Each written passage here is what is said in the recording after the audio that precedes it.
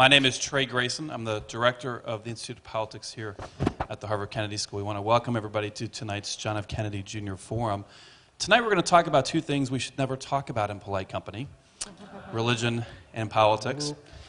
Last night when I was talking with my 8-year-old daughter about tonight, she said, what's the topic going to be? And I said, religion and politics. And she said, what do they have to do with one another? I'm like, well, come to the forum, you'll learn. So we're really excited about the topic tonight. There are a lot, those two terms have a lot to do with one another. And we've got a great panel tonight to talk about this. Our panel tonight is going to be moderated by Anna. Anna's not actually going to be moderating the panel. Laurie Goodstein is moderating the panel. She's the religion correspondent for the New York Times. And fortunately for us, she was coming to Boston to do a college tour with her son, who I will not embarrass by pointing out that he's in the front row. But we're really excited to have her. We were calling her anyway, and it turned out it was perfect timing. So we're really excited to have her tonight, and she's going to introduce the rest of the panel. Okay, thanks. Thank you. Thank you for having me.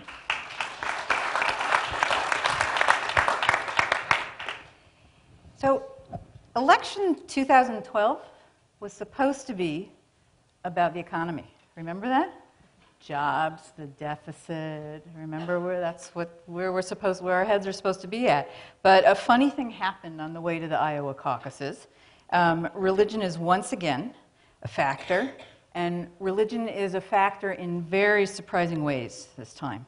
We have a Mormon frontrunner who is winning the Catholic vote. We have not one, but two Catholic challengers, Rick Santorum and Newt Gingrich, who are turning off Catholics, but are being held aloft by evangelicals. And in a country where, if you think about it, every recent presidential inauguration, the president has mentioned in their address an appreciation for Americans of every faith, including Americans of no faith. So in a country that is that attentive to faith, religious freedom, and whether it's threatened in this country, is also a front burner issue. So if you have seen some of the photography from primaries and seen people who are attending these primaries, you'll see people holding signs that says, "Obama, leave my religion alone." So these are all very surprising, appearances of religion in this political primary process. So what is going on here? So we have a wonderful panel tonight to help us analyze this and explain some of the twists and turns. From my left, Governor Ted Strickland is currently at the Institute of Politics as a resident fellow. He's the former governor of Ohio, 6-term congressman. Before politics, he received a Master's of Divinity from Asbury Theological Seminary and served as an ordained Methodist minister. So you are doubly qualified to be with us tonight. Charles Stith, to his left, is currently the director of the African Presidential Archives and Research Center at Boston University. Before this, he served as U.S. Ambassador to Tanzania. He's also served on the U.S. Commission on International Religious Freedom, and he was a senior minister at the Union United Methodist Church in Boston. So this is the Methodist corner. Qualified, yeah, we have. We probably should do religious identities here. Is that fair? I don't know. Anna Greenberg is a leading pollster and an expert in survey research methodology with nearly 15 years of experience. She's currently Senior Vice President at Greenberg, Quinlan, Rosner, a premier research and strategic consulting firm. And she's been doing polling that is right on point to what we're talking about tonight. Richard Parker is a lecturer in public policy and senior fellow at the Joan Shorenstein Center on the Press, Politics, and Public Policy. He was co-founder of Mother Jones and currently is the chair of the editorial board of The Nation magazine. So welcome to a great panel. And I thought to get started, a very open-ended question, but for each of you, about what has surprised you most about the appearance, the infusion of religion in this primary process this year. Who wants to start with that? Well, okay. I'll start off. Two things. I mean, on the political side, the thing that has surprised me is that, as you mentioned in your intro, given the focus that we thought we were going to have on the economy, that fundamentalist religious values have taken center stage to the extent that they have surprised me. And also because I don't think that's a winning formula, which I found surprising. On the religious side, the thing that surprised me about the way this is unfolded is that there's been this focus on Christian fundamentalism and almost no discussion about Mormonism. And given that Romney is a bishop in the Mormon church, has been historically very active, and with this focus on faith and values, politics and policy, I've been surprised that that hasn't been more of a point of focus. And then finally, I've been struck by the fact that the more liberal wing of the Protestant connection hasn't weighed in at all on some of these issues that have been framed in very, very divisive ways. All right. We're going to talk more about that, I think, right? Well, I mean, I agree with all the points that were made. I mean, I thought that there would be a much more robust discussion of Romney's faith than there has been. We've done a little bit of experimental research that looks at the impact of him being a Mormon, and it's just like when Obama was running for president, it was very hard to measure how his race affected people's inclination to vote for him, because people aren't going to say to a pollster, I don't want to vote for a black candidate for president. Similarly, it's hard, it's not as, we don't have the same kinds of issues around someone being a Mormon, but it's still, people don't want to say, oh, I wouldn't vote for someone because they're a Mormon. And with some experimental work we've done, it does have an impact in the Republican primary electorate to some degree, and I think that is part of why, there's lots of reasons why I think evangelicals in the Republican primary are not that supportive of Romney, but I think that is still part of it, even if there isn't an open discussion about it. The thing that has surprised me is not so much the way religion is sort of present, because we have a very competitive and active Republican primary. And one of the most important groups within the Republican primary electorate are evangelical Christians who are driven by a particular set of issues. And I am, though, surprised that Santorum is doing as well as he is. What I'm surprised about is the issue of contraception and a whole range of women's health issues and how prominent those issues have become.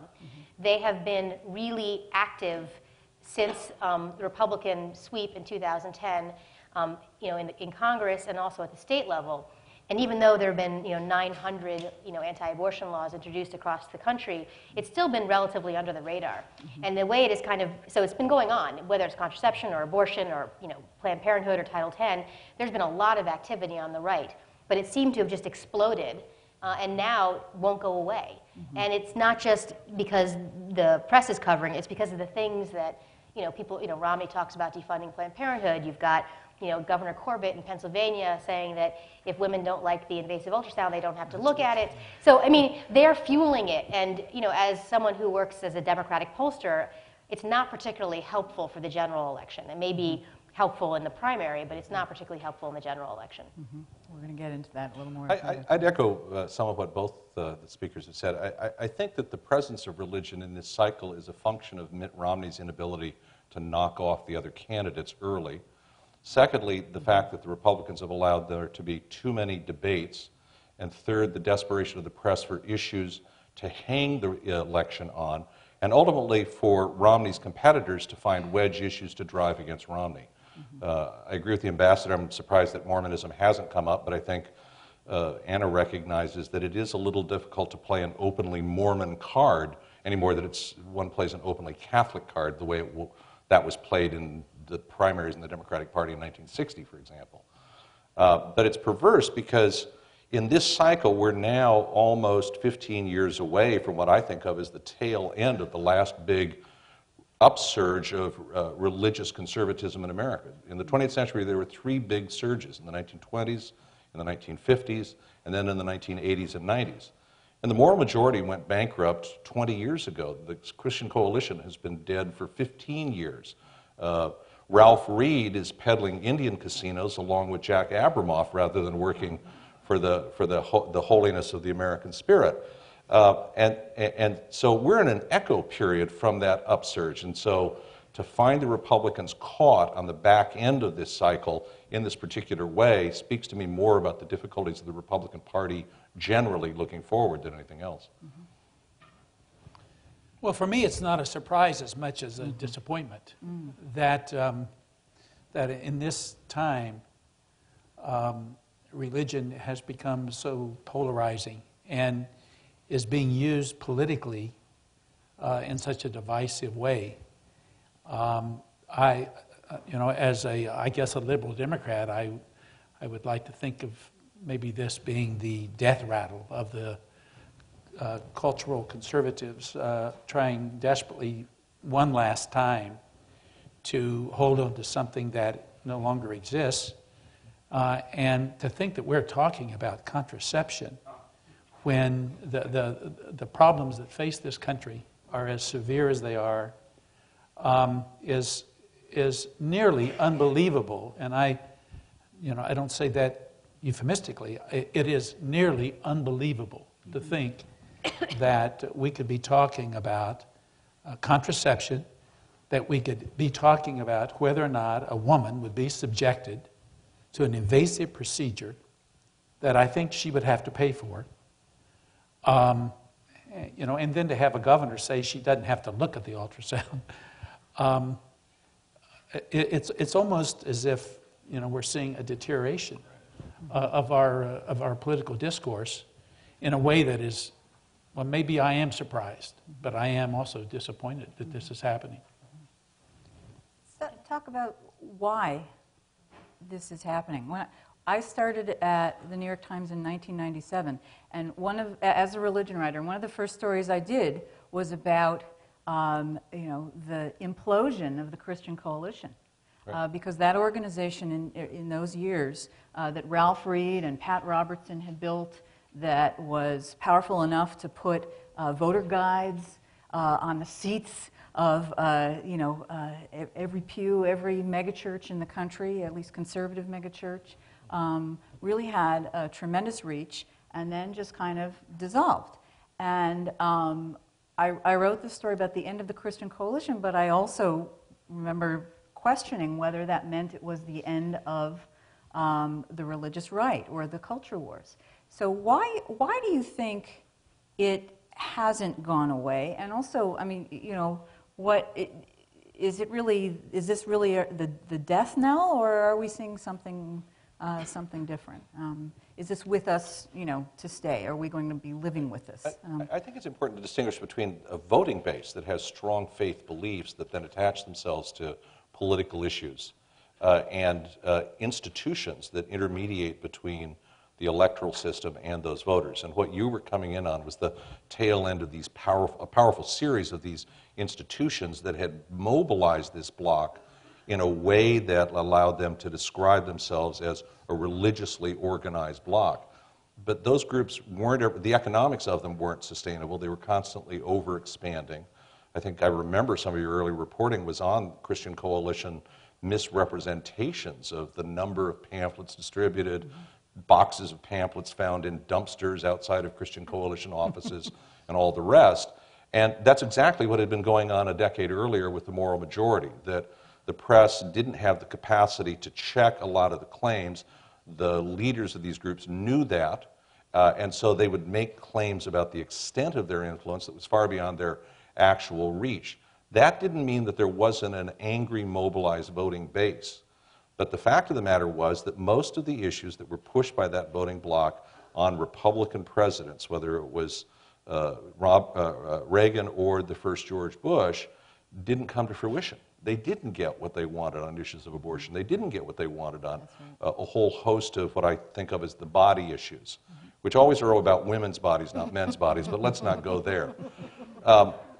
But they didn't get them, and so a combination of the inability to deliver what was promised, plus mismanagement would be the kindest word for it, caused those organizations to implode. So what you're getting, I think, is echoes out of the voting base that that the candidates are trying to tap into as wedges right now in the primary to gain some leg on Mitt Romney. How successful they are, we'll see. I mean, religious divisions are still incredibly important when it comes to organizing campaigns and targeting voters.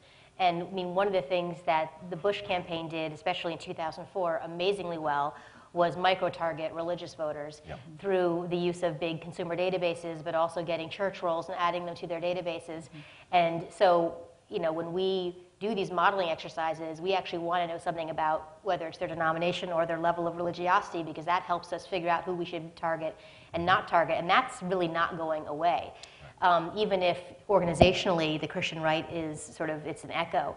I do think, though, there's a cultural relevance issue here. I am struck, another thing that I'm surprised about is how little LGBT issues are a part of this conversation. We have 4 states that are going to have marriage amendments on the ballot, Washington, Minnesota, Maine, and North Carolina. And those will be, I think, get a lot of attention as we get closer to Election Day. But there is silence coming out of the Republican primary relative to abortion and contraception. And I just think it's because culturally this country is shifting so fast on these issues that I think that even as they're trying to play to base voters, they know that dealing with LGBT issues is a non-starter in the general election. So there's a relevance issue too, I think, for these social issues. Are these like Prop 8 measures, Yes. like we saw in California? Well, yeah. Well, so in some states they are to overturn what the legislature has passed. In other cases, it's to actually introduce, like in North Carolina, at its level of statute, it's already illegal for gay people to get married. Now they want to put it in the Constitution. So it's different. It's slightly different in each state. But. Yeah, but I'd use another word. We've used surprised, disappointed. I want to throw in perplexed. Up until the 2008 cycle, and I give money, Governor. But I decided once I became older than the president, it was time for me to probably retire into some other capacities in terms of electoral politics. But having been fairly intimately involved in presidential politics since Carter, I was ready to buy the conventional wisdom that the Republican Party was so hell-bent on getting rid of President Obama that they would swallow about anything, which was also part of the raison d'etre of the Romney campaign. And for the life of me, I just don't understand. Now, maybe the pollster can help me with this. I can't understand for the life of me why these guys have zeroed in on these kind of wedge issues, which, I heard the point about kind of micro-targeting certain constituencies in order to get over the hump. But they've got to appreciate that this stuff is toxic going into the general election. And the governor and I were talking backstage that from the perspective of the Obama campaign, man, you couldn't have written this script any better. My only comment would be that this is the primaries, and they can't compete in the general unless they win the primary. Yeah. And the truism that the press carried around at this point last year was evangelicals are going to be very tough to line up on Romney, and the evidence now is that's not true. The evangelicals are split in interesting ways. A third of evangelicals appear to be voting for Romney, roughly, in a number of these primaries. There are exceptions. And so you realize that these voters are perfectly capable of being tactical voters as well as being committed to their sense of values. I learned that back in the '88 race when Pat Robertson decided he wanted to be president and ended up spending $15 million and got one vote at the Republican convention because his voting base wasn't going to vote for Pat Roberts because they knew Pat Roberts would never be elected president. So you have to remember that we're in the midst of a primary right now, and the spread between these guys is very close in a lot of these states, surprisingly closer than anybody has thought. Romney keeps holding on to a polling advantage. He's lost it a couple of times, but he seems to be up right now. But they got to close the deal, and they haven't closed the deal. I get primary politics. Okay. I get primary politics. But in every cycle, we've seen, particularly with front runners or people who are really in play, we've seen them historically find at least one hook on which to hang their hat that gives them some tacking room back toward the center. With Clinton, it was the Sister Soldier moment. They've always found a way to say, okay, I've got to play to my base, but I'm prepared to come back toward the center in order to put myself in a position to be elected.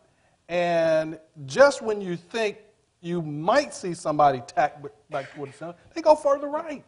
Their base is further away from the center than the Democratic base Well, is. I was That's asking, the- I was going to ask that. What does this say about the Republican Party today? Has it moved? Yes. Oh, Yes. It has. Well, I mean, part of what happened in 2010 in particular was that so many moderate, to the extent that there were any left, moderate Republicans got primaried by Tea Party candidates, that you lost you had a couple of things happen. I mean, you had a lot of Republicans lose in the Northeast and other places that really were blue areas of the country, just as you saw that kind of adjustment in the 90s in the South. But you also had a lot of moderates get primaried. I mean, I'm sure that's why Snow decided not to run for re-election in Maine. And so institutionally, you don't have a base of pragmatic, moderate Republicans in the leadership of the party. And even someone like John Boehner, who's very conservative and gets it, has very little operating room in Congress. So I think that there's a problem with a kind of party that's out of power, that's moved farther right, both at the level of the voter, but also institutionally, and nobody has a lot of control over it. They don't have a president who sort of has control over it. And it Or leads state party operations that right, we control. right. A lot of it fell apart after Bush, left office. A lot of the infrastructure that Rove created sort of went away. McCain didn't really have the infrastructure that Bush did when he ran for president. And the Tea Party, let's talk a little bit about the Tea Party and the role of the Tea Party. And the Tea Party was characterized as primarily, about the economy and Absolutely. taxes and all that. What are we learning about this, about who the Tea Party is, or the Venn diagram that is the Tea Party and the religious right? What's the best way to describe what's going on? Well, I think the Tea Party perhaps started out as focusing on the economy, but that seems to have changed rather dramatically, and it seems as if the Tea Party has been taken over by the religious right. I don't see any really difference between those who say they're Tea Party advocates and those who consider themselves evangelical, people who are concerned about these moral issues. And I'm perplexed too. I've moved from disappointed to perplexed because I thought that Romney would emerge as the stable, thoughtful, mature business leader who would present a serious challenge to the president. And now he's saying, even if the Congress were to pass, for example, the DREAM Act, which applies to children who were brought here as children through no fault of their own, he says, I would veto it. And so, I see him trying to go to the right of Newt Gingrich, and it's a race to the right. But my question is, where are the traditional Republicans, the more moderate? Are they out there, or have they just disappeared? Well, they don't participate in Republican primaries anymore. They call themselves independents. I mean, there's been the composition of the primary electorate has changed over time. Where will they go in the fall? Well, I mean, up until the last 2 months, independents were breaking for Romney. But both the combination of, I think, the economy getting better, which has helped Obama, just lifted him generally and improved his performance among independents. I do think the Republican primary overall has not been helpful with independent voters. And some of it, a good deal, has to do with the social issue, because the social issue piece of it, because independents tend to be economically conservative and socially moderate. I don't say liberal, but more moderate. And so they're these independent voters are perplexed, like, why are we having this conversation? And so as Romney moves farther to the right, pushed there by Santorum and Gingrich, he alienates independent voters. Now, I think there's plenty of time for them to come back to Romney if he can shut this thing down. But independents are now sort of evenly split between Romney and Obama. Yeah, and I think that's another consideration, which is the paying attention issue.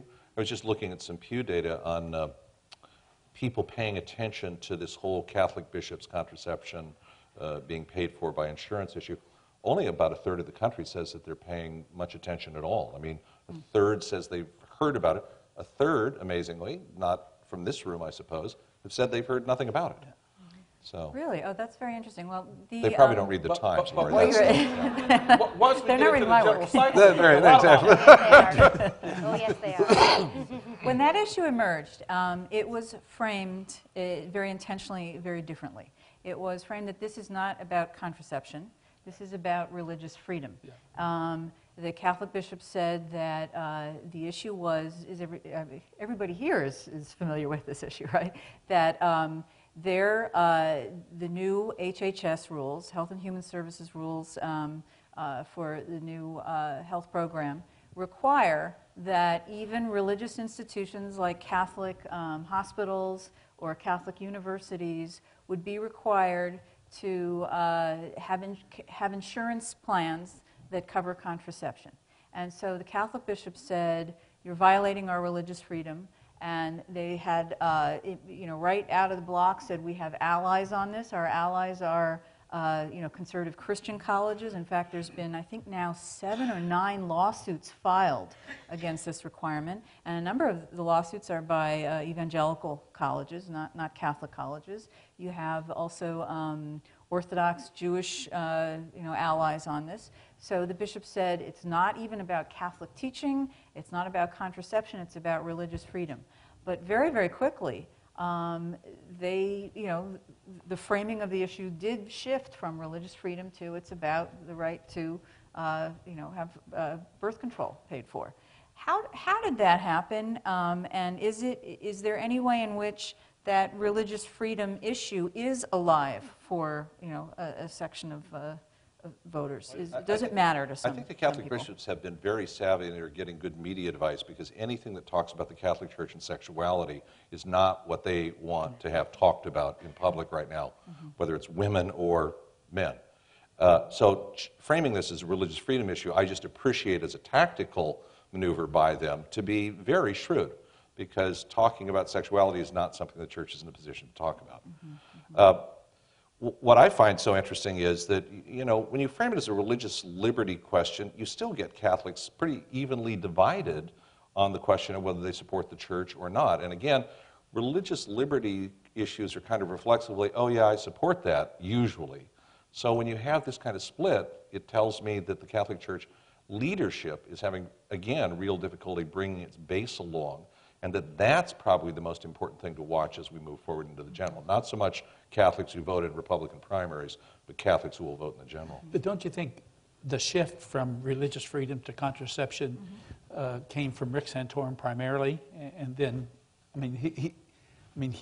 he talked very openly about... He's had that issue for a decade. Well, but I think that's old the territory. issue is that, as I said earlier, 2010... kind of Republican wave at both the federal level and state level. A lot of elected officials came in. Issues of reproductive rights, whether it was abortion or contraception or sex education or Title X, these were very important issues. They've been fighting very hard on it and having a lot of success in the states where there's complete Republican control of the state house and the legislature, less success in Congress because of the Senate being controlled by Democrats. So even though the Catholic Church wants this to be an issue of religious freedom, the people who agree with them want this to be about reproductive rights. Yeah, right. And so when you have an advisor for Rick Santorum say you should have a bare, aspirin, between your legs, and the things that, Santorum has said, they basically just took it away from the Catholic Church attempt to frame it, because the people who carry it are not they're not interested in it as a religious freedom issue. The other issue is that your average voter doesn't think it's a religious freedom. They don't think it's an issue of religious freedom. And I was mentioning earlier that I've did some polling on this for Planned Parenthood last week. And when you talk about, in particular, this rule under the Affordable Care Act, and you ask about coverage of birth control, about 55% of people support it. When you add the religious compromise, that not just the compromise that ultimately came out of it, but the one that's in there, that was already in there, support goes down 5 points. You still have majority support. And it's because you can't convince Republicans that Democrats are going to do anything around protecting religious freedom, so you don't get any points with them. And your pro-choice and progressive voters don't like the religious exemption, so you actually lose ground when you start talking about the religious exemption on at least coverage of birth control. I still can't believe that what we're discussing here is birth control and not the Mormon Church. I was all geared up to be doing stories about, Mormon theology and, Mitt Romney having served as a Mormon bishop, and what does that mean? And it's almost as though that has vanished. Why is it? And is it possible to unpack it all? I mean, Anna talked a little bit about how hard it is to tweeze out why, in particular evangelical voters, might not vote for Mitt Romney? Is it that he's not sufficiently conservative, or is it his, is it his church affiliation? But what do you think is going on? Are there any indications that it's not an issue because it's not an issue for people? That it's really not, they're not bothered by this? I think it depends on who your surrogates are, because as a candidate, it's very dangerous to sort of pick up. If you're a Catholic Newt Gingrich, you don't want to be the one who picks up the religion issue for fear that you're going to get whacked back on some level, because there still is, in some southern states particularly, a potential anti-Catholic vote. So you don't want to be stirring up those waters too easily. So that then puts you in the position of relying on surrogates. And I think I'll tell you a story. I teach a course on religion politics, and I had a very bright Harvard Law student 5 years ago who came to me at the end of the term and said, I want to write my paper on a hypothetical Mormon running for the presidency and how he would hypothetically address hypothetical evangelical voters. And I said, well, hypothetically, I'd be delighted to see the paper. So instead of a 15-page paper, he gave me a 65-page memo about how to do this. And what the memo said was, stay on issues, don't discuss religion. Stay on issues, don't discuss religion. Well, he was hired by a non-hypothetical Mormon candidate. I knew you were going there. a few weeks after he finished the course. And I think that Romney early on understood he needed to stay on issues, stay off religion, stay on issues, and then let's see whether the others would dare to take him on. And they didn't.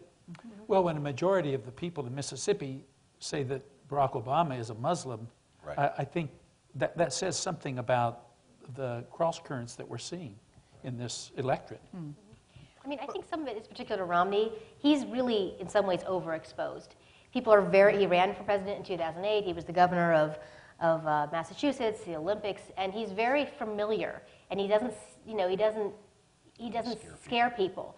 And I think that if we had a different candidate who was, Huntsman probably doesn't scare people either, but if it had been somebody different, it might be a different story right now. But he's very comforting. People, people who don't, even though he has net negative ratings, when I do focus groups and people talk about him, they talk about him being honest, a businessman. They think that he's kind of upstanding. He's a family man. The fact that he was is or was a bishop and has tithed 10%, they actually think speaks well of him. So that his background actually gives him standing for, I don't do focus groups with Republican primary voters, but with, independent and swing voters. And it's other things that bother him, like whether or not he's, consistent and, switching, with the wind, depending on where he's running. And those are the things that concern about Romney. But the fact that he's a Mormon actually provides some evidence that he has good values and is a family man. It'd be interesting to drill down on this a little bit. And the reason that I say that is because, again, going back to Carter in '76, every candidate who has won the presidency had an issue around which they were vulnerable. For Carter, it was being from the South. And the way and he had to address it. I mean, you couldn't play like the 800-pound gorilla wasn't on the couch.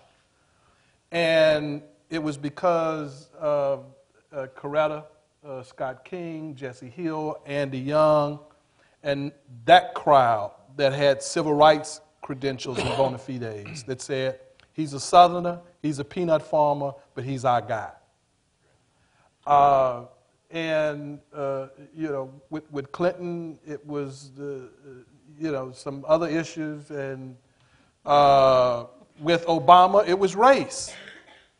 With Obama, it was race. The thing that everybody dreaded was something like Reverend Wright, but that really is the thing that inoculated him on that issue. And I think that the fact that there hasn't been more of a discussion about Mormonism within the context of this electoral cycle is going to be the thing that will lead to Romney's undoing if it's not taken head on. Well, but if you bring up the concept of multiple wives, then immediately it swings to Gingrich, not to Romney. So, you know, well, how do you... Maybe that's how he inoculates. There we go. There you go. I think that's true. I think there's some truth to that. Yeah. Well, the most, I think the most incisive thing I've heard about Mitt Romney's church affiliation came from Richard Land, who is with the Southern Baptist Convention, and he's kind of a political player in Washington. He's a lobbyist, but he said that the problem with Mitt Romney is not that he's a Mormon. It's for conservative evangelicals' point of view. It's not that he's a Mormon. It's that he is not sufficiently Mormon. Because if he were, he would be more conservative, especially on morality issues, more consistently conservative. So this has been a great discussion. We know that a lot of people here have come with questions, so we want to give people an opportunity to ask those questions. There are, two? There's a microphone here, one there, one there. Oh, good, that helps. Having the lights up, one there. And if people want to line up behind the microphones, when it's your turn at the microphone, if you can introduce yourself or just say your name. And please make sure you ask a question and not give us a speech, because if you do, I will get in your way. So, and let us know who you'd like to direct the question to as well. I'm Charlie Clements from the Carr Center here, and my question is to any of the panelists, but do you think that in the general election, the issue that, it might have been that same gentleman from the Baptist Convention, I don't remember who it was, but somebody said, my problem with him is not that he's a Mormon, it's that he's not Christian, because they're kind of trying to really separate Christianity from Mormonism, which seems like it could be a pretty divisive issue. So does anybody think that that's going to surface as an issue? Cool, let's take that. Well, Richard Land, I don't think made that statement. He It did would not, not have. no. I know Richard. We served on the commission together. That's right. But Reverend Franklin Graham has made such a statement.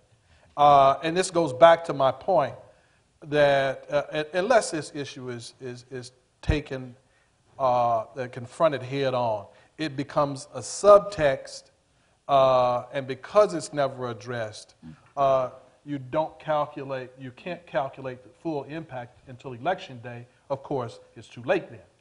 Right, I mean, I think that when he, because I still believe that Mitt Romney will be the nominee, we don't know what kind of conversation there's going to be about the fact that he's a Mormon. And right now people are, talking about this primary, and you've got a lot of interesting things that happened around all the candidates that has been a distraction from that conversation potentially. But once Romney is the nominee, if he is the nominee, it doesn't mean, we may still have that discussion. And to your point, if we haven't, it may be, if the conversation is not productive for him, it may be happening too late in the cycle. It may be a problem. But the issue is there'll be a choice between Mitt Romney and Barack Obama, and I think that will cause a lot of folks to lay aside concerns they may have about the fact that Romney's the unspoken a Mormon. race issue versus the Yes. unspoken Yes. Mormon Mormon issue. issue, Yeah, right. right. See, I don't think that it's so much a problem for Obama that the Mormon issue is unspoken, because it's an issue that affects voters that are predisposed to vote for a Republican candidate, and it only moves in Obama's direction in terms of holding down a It does Republican affect voter vote. enthusiasm, though, and Well, I think turnout has been that's, down, yeah, and if you look 6 at to the 8%, turnout, right? and all these Republican private turnout has been down, and so it may, impact It may be affecting the turnout. Yeah, Oh, all the turnouts are down. yeah. Okay, interesting. All right. I'm Robert Nichols, and I'm not sure who to address it to. I know Richard too well, so maybe I'll throw it open. But it's the question of Christian values. We've talked about religion in politics, but the sense of values doesn't seem to have come up anywhere. The sense that of what happens to the poor, the visiting of the prisoners, of all sorts of things that one might think of at least as Christian values. I shouldn't say religious values. And I wonder if anybody would care to say So whether this there's is a the place missing there. mainline voter right here, Laurie. Right. This Yes, is that's that right. other Yeah. We were Protestant tradition that these two gentlemen are such I guess worthy what I'd like to say about that representatives is what are Christian values, and who is the spokesperson for Christian values? Because my values and the values of a lot of people who may identify themselves as evangelical Christians may be very different when it comes to something like food stamps or funding for education or a whole range Progressive taxation. yeah, taxation and so on and so forth. So I think it's really difficult to, I think we can talk about values, but to talk about Christian values, I think is not terribly helpful because there are so many differences that exist within the Christian tradition, the Christian faith, and maybe humanistic values are easier to define than even Christian values. Mm-hmm. Well, I also think part of the issue is that the denominations that are most likely to advance that version of Christian values are the ones that are declining, just in pure numbers terms. Mainline Protestantism is on the decline. And also institutionally, they're weaker. They don't have the same kind of membership. They don't have the same kind of, they don't have the weekly or more than weekly church attenders. They don't have the same kind of institutional strength. So that voice is harder to be expressed, I think, in our politics. Moreover, you have a bias against politics in church in mainline Protestant churches that you don't have in evangelical churches. So that, the pastor speaking from the pulpit about a political issue is much less likely to happen in a mainline Protestant church than in an evangelical church. So I just think there's a big institutional problem for kind of progressive religious values in American politics. Mm-hmm. Okay, that's a good question. All right, let's go. Atul Singh, I'm the founder and editor-in-chief of Fair Observer. It's a new publication, and hopefully we'll one day rival The Economist. So, What is Good it luck. Fair Observer. The idea is to get analysis from around the world, not just one country. So my question is, and this is key for a foreigner like me, is in the UK, which is where I studied and lived, Tony Blair had to hide his faith. It's only after he left office he could declare that I'm converting to Catholicism. And he was a closet Catholic, everyone knew that. The question here is, why does every candidate have to appear to be religious, whether Democrat or Republican in the US? Everyone, including Barack Obama. Why is it still the case? So I teach a semester-long course in that, and if you have time, some of the students here would be glad to, I think some of my students are here would be glad to talk to you. I don't think that's answerable in under several minutes. Can you try? But it goes to the history of America. And tradition. This was a country founded as an idea, and a lot of those ideas were fed by people who came with religion as part of the markers of their identity, and partly as what their hope was for what America could become. And so religion has always played an important part in the life of American politics. Tocqueville wrote extensive parts of Democracy in America discussing the role of religion in American public life.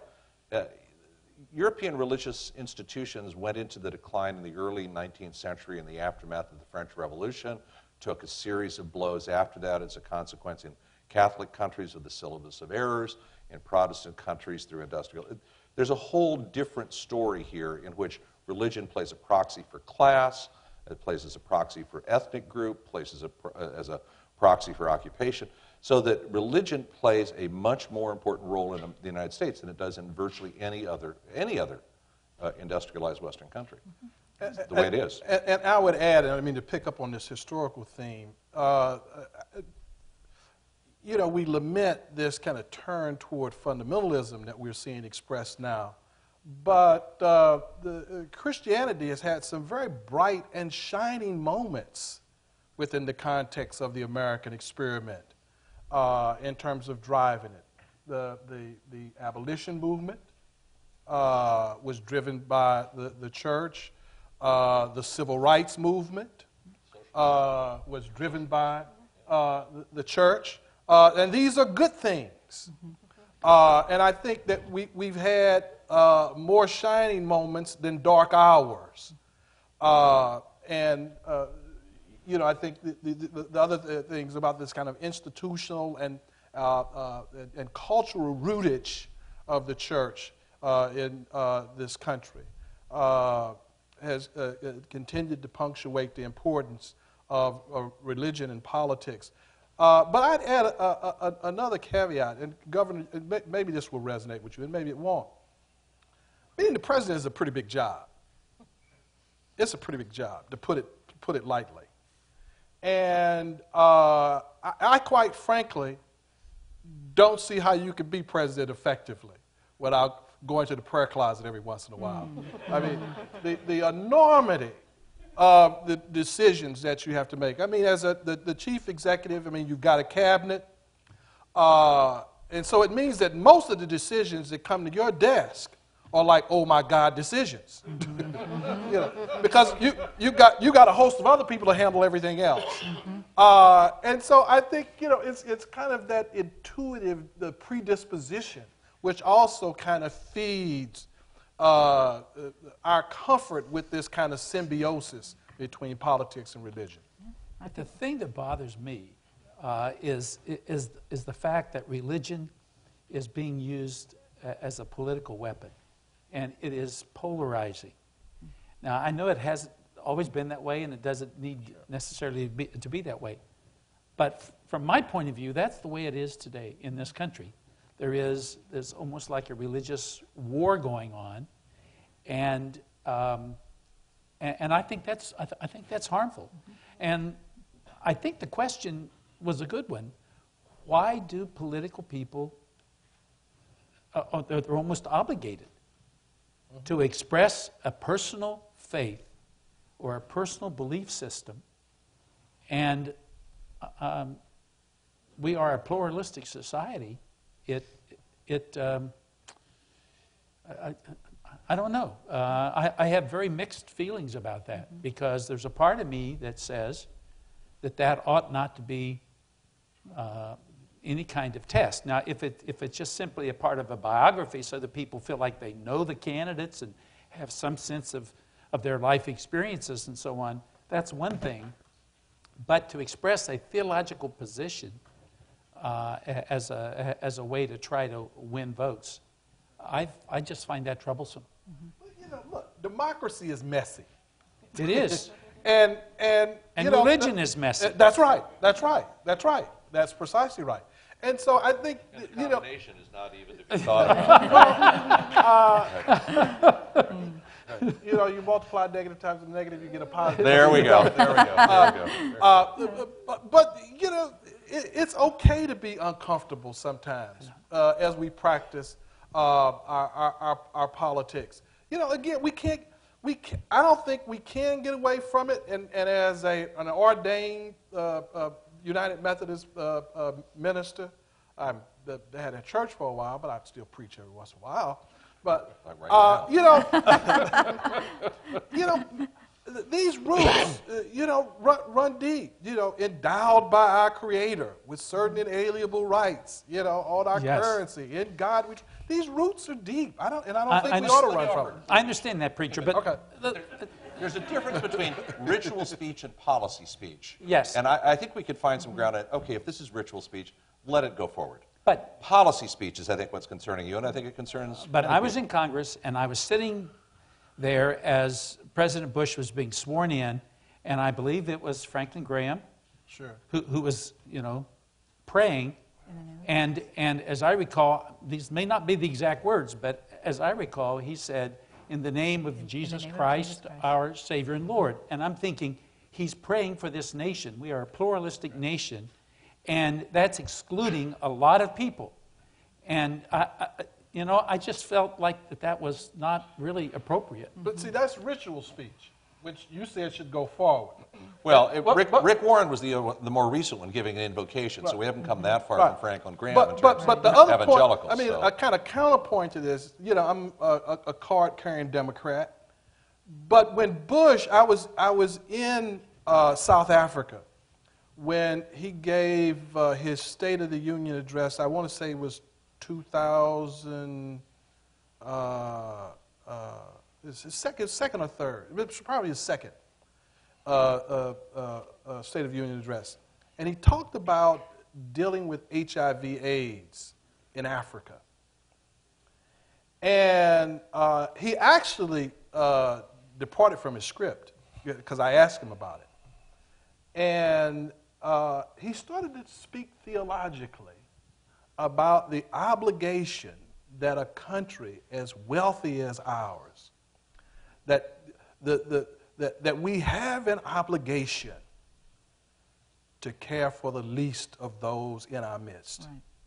And he said that if we don't get out front in dealing with this issue of HIV, AIDS in Africa, God shame on us. I remember that. I and have it was no by problem far, with that. it was by far the most far-reaching. That's three Methodists in agreement. How Yeah. would there be? Yeah. But this whole discussion is really shows you the extent to which this is the use of religion and whether it is a positive or negative Yeah. is so much in the eye of the beholder. Because you talk about abolition, and I can tell you that, you know, when I interview people who are involved in the anti-abortion movement, they will call it a modern-day abolition movement. They will liken it also to ending a Holocaust. And in their view, that is, you know, that's the work that they're doing. It's good work. It's what Jesus would want, and it's righteous work. So I ask us all just to, you know, keep that in mind. So that was a great question. It kicked off a great discussion, but I want to go to another. I'm sorry, I didn't mean to ignore you up in the balcony there, so your turn. Hi, my name is Luke Scanlon. I'm actually Professor Parker's student, one of his classes. I'm looking forward to getting that A on my midterm, sir. Is this Let's hear what the question is. Oh, the question. I'm getting back to that. Okay. So my name is Luke Scanlon. Sorry, I'm back. So I am the president of the Harvard Tea Party here. I'm from Texas. I am a student leader in the Tea Party group nationwide. And so I'm also an evangelical Christian, and having gone to church in the South and now come to church up north, there's a dramatic difference in views and how people perceive their faith and how the rhetoric is used in expressing that, not just in the church, but in just around. And so one of the things, to the governor's point, is, and I think Professor Parker clarified it well, is that are we dealing with a ritual discussion, or are we dealing with a political weapon almost? I don't want to view my faith as a political weapon. It's a personal belief that I have. So my question comes to, in politics, I think, Governor, your point is, is it a biography? Do I want to get to know somebody better? And if someone tells me where they believe, I feel much better about it. And the question is? The question is, I was getting to it. The question is, what can we do in our rhetoric in the media and publicly? How can we change our rhetoric to not make it such a polarizing, a branding weapon, and clean up the political argument? And I mean, not just on CNN, but even in forums like this, and in schools like this. I mean, it's such a vibrant and searing topic. You go one way, someone in a direction that someone doesn't want to hear it, and all of a sudden, you know, you're demonized, and it's just really, really bad. I mean, how can we change that rhetoric as a country and accept, you know, who we are and who we're becoming? Okay, good question. I could answer that question and respond to that question in one or two ways. I mean, one, academically, suggest that we ought to take seriously the language of people like Ernst Troeltsch. And his book is classic, The Social Teachings of the Christian Church. But in the real world, that probably won't get us too far. I honestly think that this thing has got to run its course.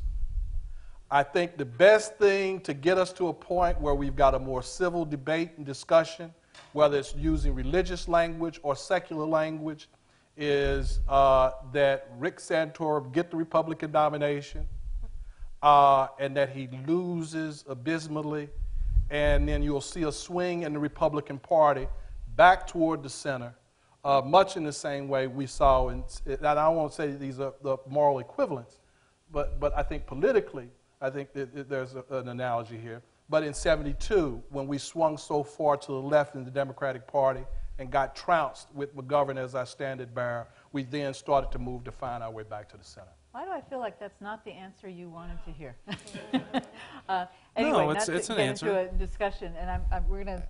But that is the balcony answer here that I hasn't been wanted heard to at all. Yeah. All right.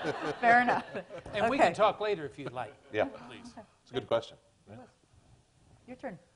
My name is Thomas Frank. I'm a journalist from Austria, right now on a fellowship here in the States.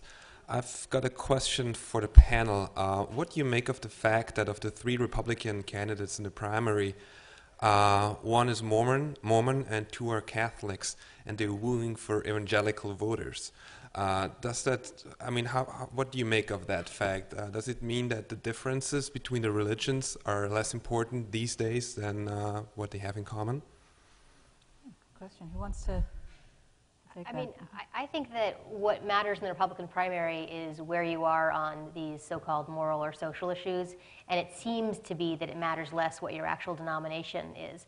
I think it's striking that someone like John McCain was nominated, who, as far as I can tell, is not religious at all. To the earlier question about all of our candidates and presidents being religious, I actually don't think that's true. I actually don't think President Obama is religious. He doesn't belong to a church, and he goes maybe once a month and never talks about it. So I actually think it's not the case that they're all religious or at least want to be perceived that way. But, you know, John McCain was not religious at all. I'm not even sure. I'm sure he's Protestant. I don't even know what his religion is. He's Episcopalian, so okay. He may or may not be right, so, religious. So I actually think what matters far more in the Republican primary is, you know, where you are on the issues than it is what your actual denomination is. Okay. I'd make a variant comment on that, which is the intensity of religious walls between denominations is much lower today than 50 years ago. Yes. Certainly much lower than 100 years ago in American political life. And I think her point is exactly the right one, that in these primaries where you have a subset of voters, it's the issues that are driving the choices, not the denominational affiliations. And the fact that we thought that being Mormon would disqualify Mitt Romney with evangelical voters, and what the results have been, I think, speak to exactly that. My name is Amy Jeffrey, and I'm asking a question on behalf of the JFK Junior Forum Committee. As a lot of students in the audience are interested in pursuing politics in the future, what do you see as the role of religion and politics in future election cycles?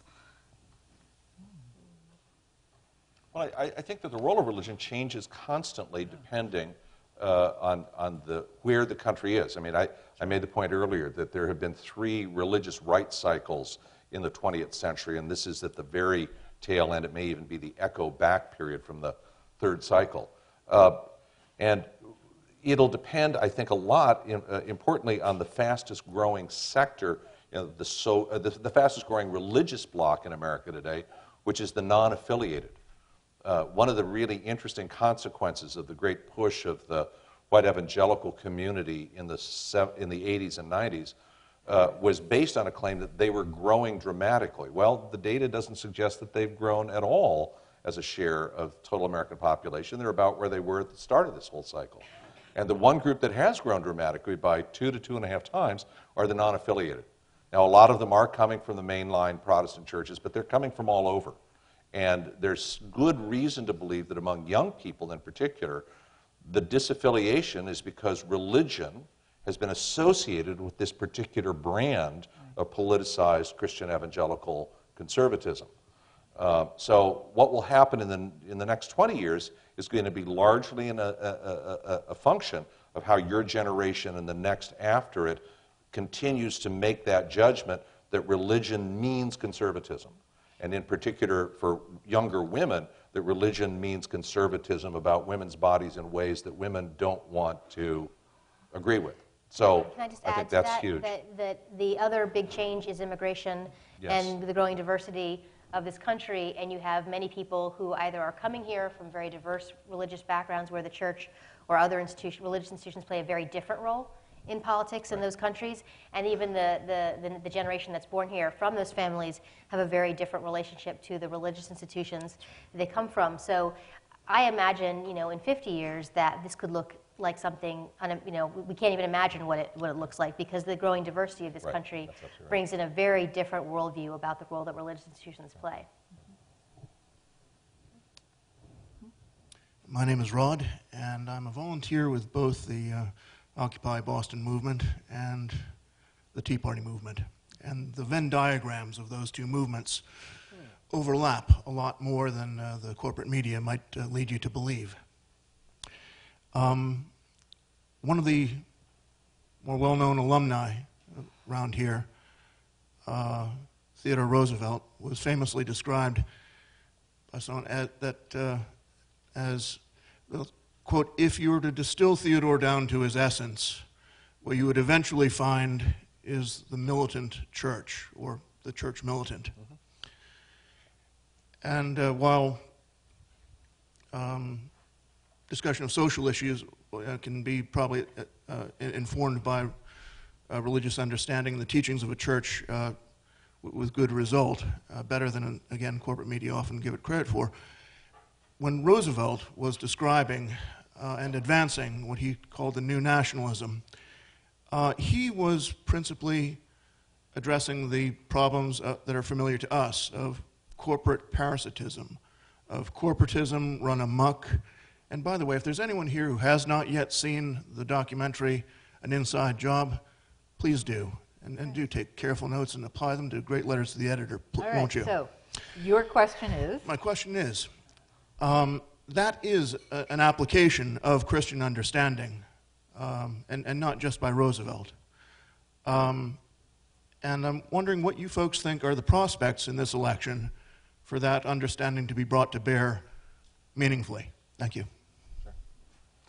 Well, I think, first of all, I mean, Roosevelt, like his successor Woodrow Wilson, was riding the crest of the progressive era. The progressive era had been born out of the social gospel movement in the Protestant mainline churches in the late 19th century. And the fact that those presidents both were Protestant mainliners is representative of a time when white Protestantism of the mainline kind was politically dominant in the United States outside the South.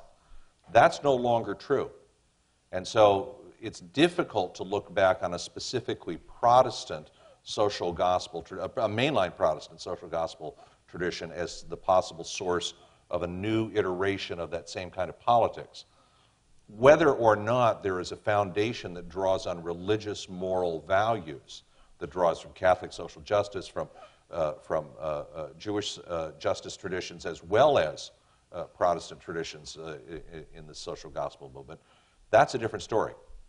That's a different story. But it can't any longer look to mainline Protestantism to serve as the engine to drive that politics. I mean, there may well be a critique of corporate America in this election, but it will come as a reaction, I think, to Citizens United and super PACs and the role that corporate donations play in policymaking. And you see that articulated somewhat by the president, though, as he gets more populist.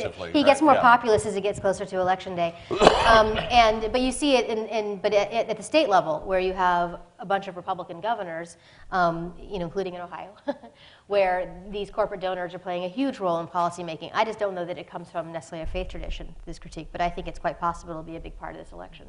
I was going to ask a question off of this, which is there a religious left? Is religious left a factor at all, and who are they, and where do we see them visible? I think they exist. I'm disappointed they're not more out front in terms of advocacy, but there is a religious left. It's pretty dormant, though, don't you think? Is that what you're finding with your polling? Well, I just think that I mentioned earlier, there's an institutional problem with the religious left.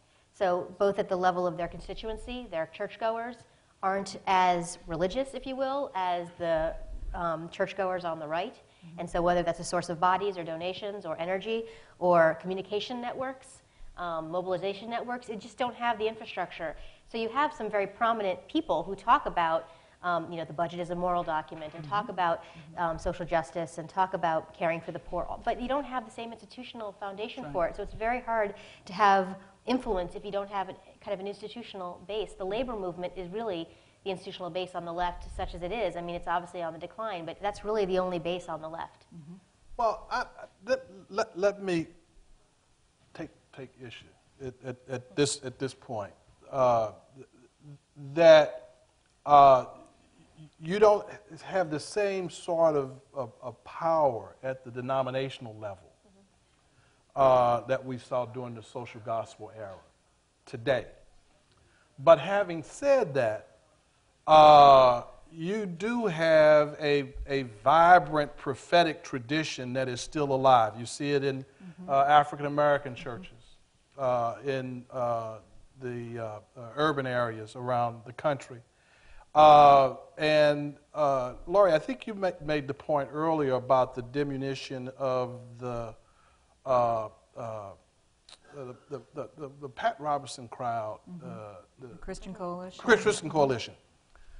Well, one of the things that's been that I found somewhat interesting. I like the Pat Robinson crowd. I knew what he was saying. Is that you had some of those folks on the evangelical side, his name escapes me, but at the Saddleback Church. Rick Warren. Rick Warren. Yeah. Who I'm remembering things. who started moving much more in keeping with a tradition reflective of Martin King in terms of his approach to some of these issues. You know, that the evangelical church, we have our issues around piety that we need to address and, the personal religious experience, but, the gospel calls us to stand with the oppressed. So, while it might not be completely above the radar, there are some things happening, which is why at points along the way, the president will show up in some churches as he moves around this country, as will the eventual Republican nominee. The Occupy movement has its own chaplains. So, Can and I those ask- are, and for the most part, can those I are ask a question? religious left. Can we let these guys ask the questions? Yeah, I want to ask a question, I don't even care who answers it. Okay. But this is a very interesting point that was made about the role of super PACs, and if some entity is going to discredit, corporate America and its dominance over the political conversation, that's where it'll come from. Given that we're talking about politics and religion, would we prefer that prophetic response to come from super PACs, or would we prefer it to come from the church? Is that a loaded question? Yeah. Well, it's not really a loaded question. I don't know. I don't know. It's very existential. Not too many churches with that kind of money. All right. Hello, my name is Matt Stolhansky, and my question is, I just want a little bit of clarity around what appears to be an apparent kind of incongruency between two themes that you've hit on tonight. The first is sort of the surprising truth, not to me, but I think to most, that the Republicans are actually, they don't really care that much about religious denomination affiliation, given John McCain and what looks to be the likely Republican nominee, Mitt Romney. And what appears to be another theme that's been hit on here, which is that the Republicans are the apparent religious party, or the apparent, theological party, even just suggesting the question of, like, is there even a religious left in the country? So my question is, how do you rectify that? Why aren't Republicans getting more credit for being a people, for being a party that chooses its nominees on the basis of their principles and not so much on the basis of their denomination or their faith? Very interesting. Part of it is that the positions that they take coming from those traditions are somewhat outside of the mainstream of the general electorate. So it's hard, if you go back to contraception, there is a consensus in this country about contraception, and you have a set of positions being articulated by the Republican primary candidates and other Republicans around the country that is, antithetical to that position. So I'm not sure how they would sort of get credit, even if it's coming from a place of piety and faith, when the positions that they take, at least on the social issues, with the exception of abortion, which really is different, I think, than whether it's LGBT issues or women's health, they're sort of at odds with where sort of the average American is. Good evening. Good evening. My name is Samuel Odama. I'm affiliated with the Graduate School of Education. Growing up in Dallas, Texas, I used to listen to a radio show where it was said, politics determine how we live here on earth, religion determines how we live forever. And I thought that was very interesting. But tonight I want to point out that it strikes me that there's not a lot of conservative voice on the panel this evening. I understand that we're at Harvard. Just keep that in mind. But Governor Strickland, I want to ask, does not one's faith influence and inform their decision to serve and to enter public life? Well, one's values do, and many people have their values rooted in their faith, but not everyone who has strong values has strong faith. The first speech I gave when I decided to run for governor, I called myself the Golden Rule Democrat. That's, has religious overtones, I guess, but, and just let me say this, I went to a Christian college where we prayed before every class.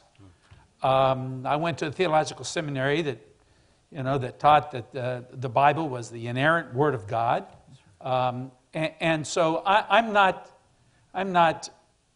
disrespectful of those who harbor those beliefs, but I do believe that this country is so diverse and so pluralistic that we've got to include all citizens. And when you're in political office or when you're seeking political office, it is my opinion that you should have an inclusive attitude and outreach to people who believe as you do or people who don't believe as you do.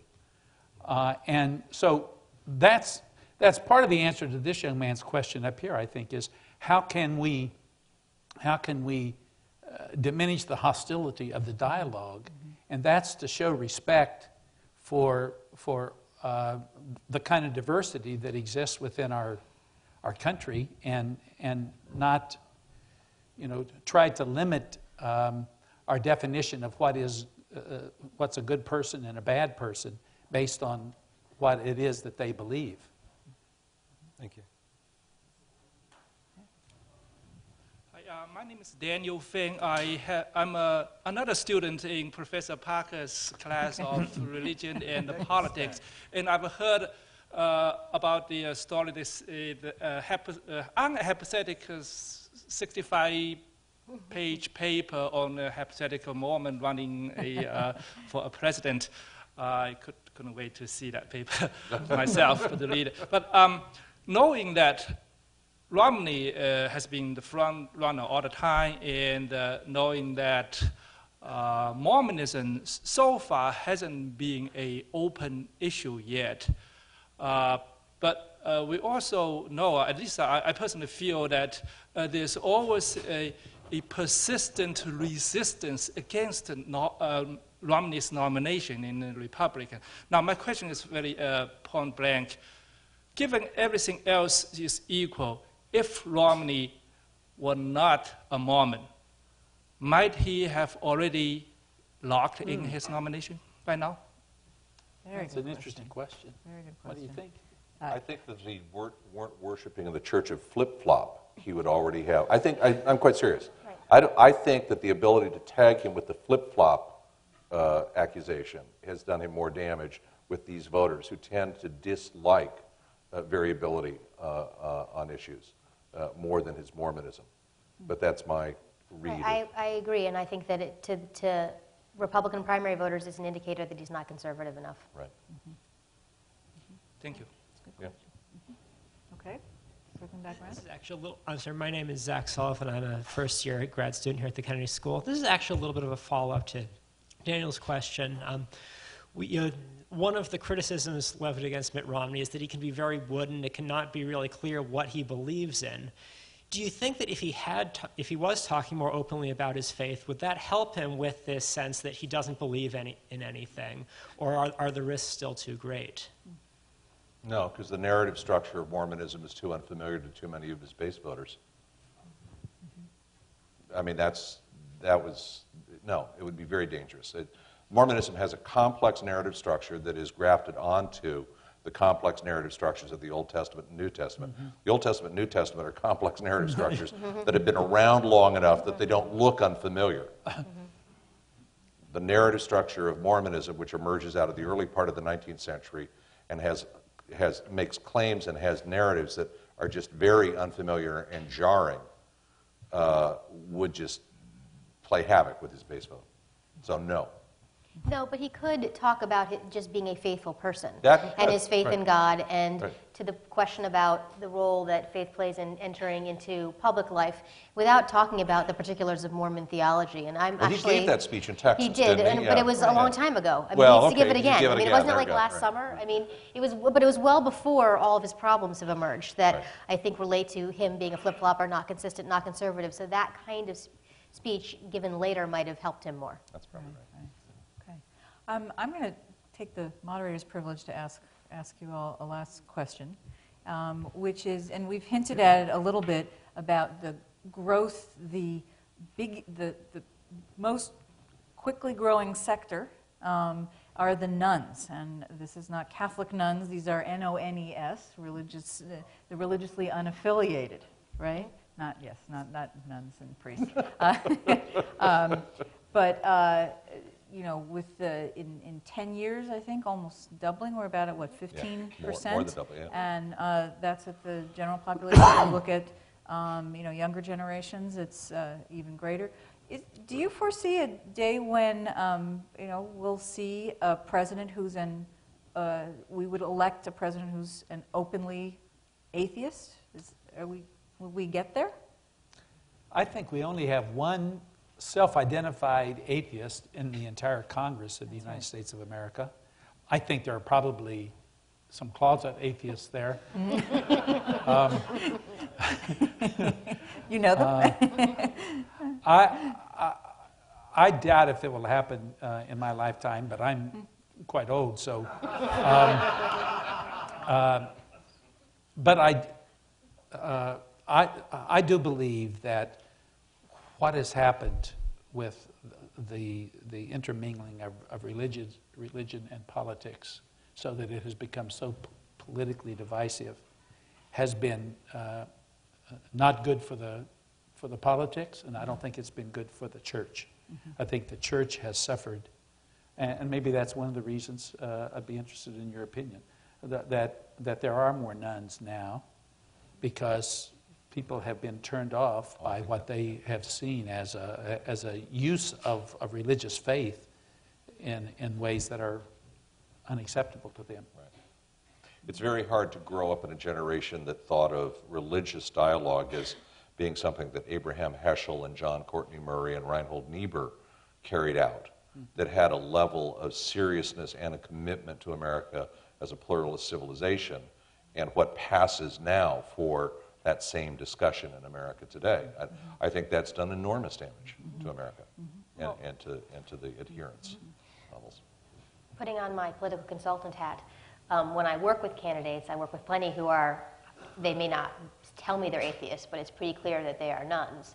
And what we try to do with them when they tell their story, what their narrative is, to have some defining moment, anecdote, story that indicates what their values are. And it can be a story that comes from, you know, something that has to do with the religious arena or not.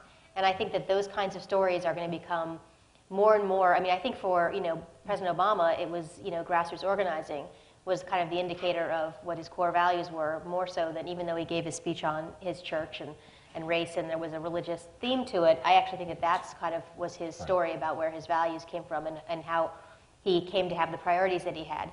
And I think you'll see more and more candidates and politicians who have kind of their story of how they came to have their values that doesn't come from a religious place. And there are plenty who are running for Congress, not running for president, but plenty running for other kinds of offices where there's almost no discussion of people's faith background. I think that the potential for us to elect someone who's atheist or agnostic is very real. You know, now, will it happen in the next election cycle? Probably not. But for me, the more profound question, or should I say equally profound question, is when might we elect the first Muslim president? You know, I mean, you know, that's... Some people believe we already have. But, yeah. That's right. But, you know, I mean, and I think to start to entertain that question seriously moves us very close to a point that was a text of your first campaign for governor when you called yourself the Golden Rule Democrat. That's not implicitly religious.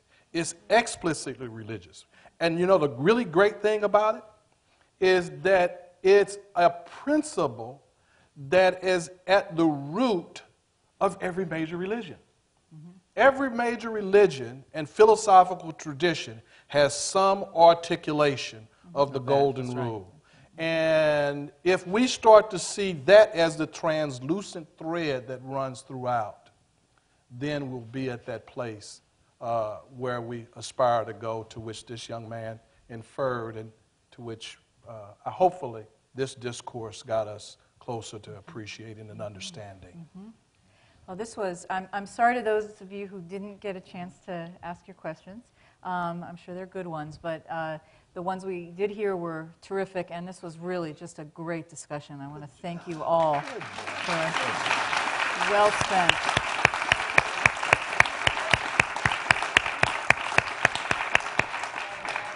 You know, boy, that was really...